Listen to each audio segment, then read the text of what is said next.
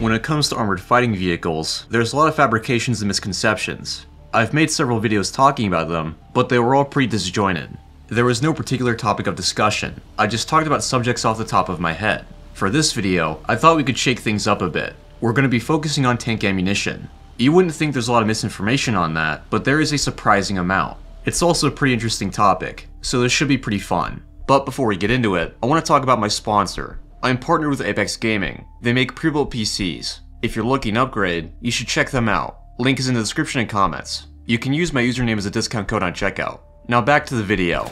First, let's talk about our good old friend, depleted uranium. Depleted uranium, or DU as it's more commonly known, is widely used in tank ammunition, specifically armor-piercing fin-stabilized discarding sabot. It's even been used to make shaped charges, but that's a whole other can of worms. One of the most prolific users of DU is the United States. When justifying their use of depleted uranium, the US military has stated a few reasons. First, cost. Depleted uranium is very cheap and abundant. Second, density. DU is incredibly dense, even more so than most tungsten alloys. This helps its penetrative performance. Third, it self-sharpens. This keeps it from deforming during the penetration process, which also helps performance. Fourth, in the aspect we're interested in, it's pyrophoric. When the round strikes a target and self-sharpens, the bits that flake off combust. The US military has always claimed it adds an almost incendiary effect to the round, with the pyrophoric fragment supposedly setting fire to ammunition and fuel. Recently, far more interesting claims have floated around, such as this effect physically melting a vehicle's occupants. When it hits it creates such force that it bores a hole through it. A spray of white-hot metal fragments explode into the target, killing any occupants.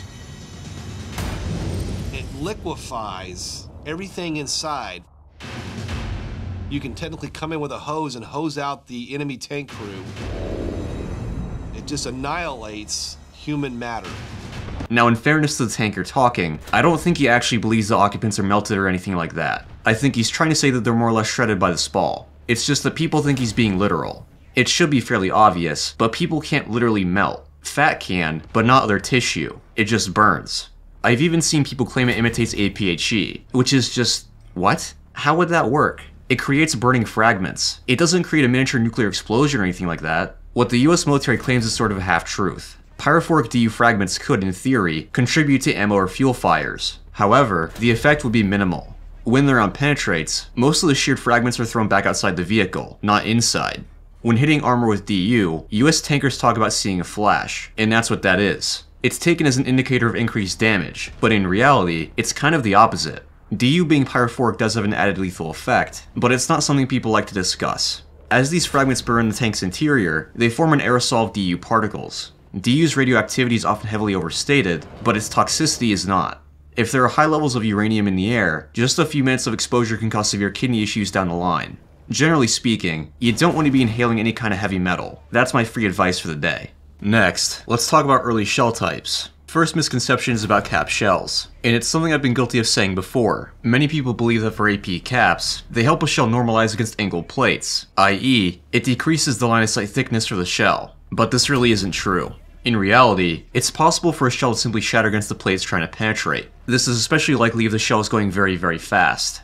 To keep this from happening, you can put a softer material in front of the penetrator. This essentially absorbs the impact, keeping the penetrator intact. AP caps do increase performance against angled plates, but not through normalization. The cap does this by reducing the critical ricochet angle of the round. Instead of the round turning along the angle of the plate and bouncing off, the cap helps to keep it more or less straight. This is not normalization, where the idea is that the round physically turns into the armor. To help visualize that, here's a crudely drawn diagram. These are often erroneously called ballistic caps as well, but that's a different mechanism. For ballistic caps, they essentially act as a windshield for the round, increasing aerodynamic performance. The second misconception relates to APHE. Many people believe that, since it had high explosive filler, it did much more damage than solid shot. That wasn't really the case. In British tests, they found that there was practically no difference.